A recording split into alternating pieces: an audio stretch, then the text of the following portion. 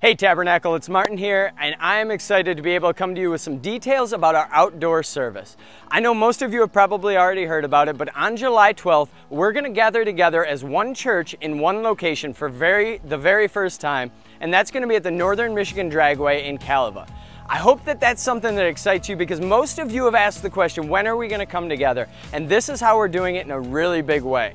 So here are some details for you as we get going. First of all, go ahead and pack your chairs, make sure that you're comfortable, and if you're somebody that wants to have some extra shade, bring an umbrella, canopy, that's perfectly okay. We'll have ushers and parking team there, and they'll have the opportunity to help you figure out how to kind of be along the outskirts of things so that you're not in anybody else's way. But we'd ask that you come early. The service will start promptly at 10 a.m. Make sure you take into account this is a new location you may have not been to, and it's going to take you a little while to get there and probably a minute to park and get prepared.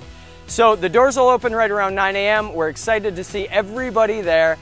We want to encourage you to make sure that you're prepared for the event. So one of the things that we can do to help you with that is to let you know, first off, we're going to be taking communion. This is going to be a great opportunity for us, but we're going out of our way to make sure this is a safe event for everybody. So I know that some of you just rolled your eyes, and I want to just go ahead and speak to that. This is an event where everybody within our congregation will hopefully be there, and not everybody's going to see the quarantine or masks or social distancing all the same way. So I want to encourage you, love people well, show them a great deal of respect, give them a little bit of extra space until you figure out, are they ready for hugs yet? Because I can tell you right now, not everybody is. I may be, you may be, but they may not be. So give people a little bit of space on that. I also want to encourage you, one of the hardest things to do with that is probably to make sure that our kids are also adhering to that same distance. Give people a little bit of room and keep your kids tight with you. There's going to be a lot of vehicles going around, and this again is a location we haven't been at, so our parking team will already have quite a big challenge with that. But to be positive and to talk about what I'm really excited about, we're doing this at the location we are because it's kind of right in between Buckley and Manistee, and that allows our online campus to participate as well.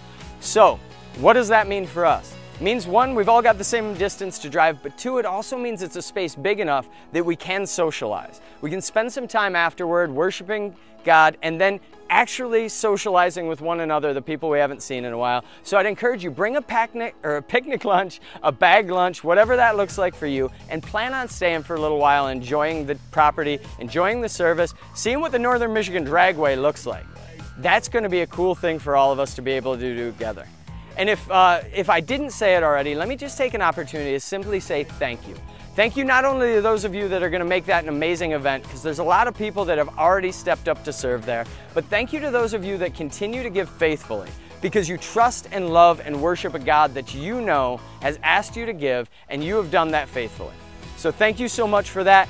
I am excited to see you at Northern Michigan Dragway on July 12th at 10 a.m. God bless, and we'll see you there.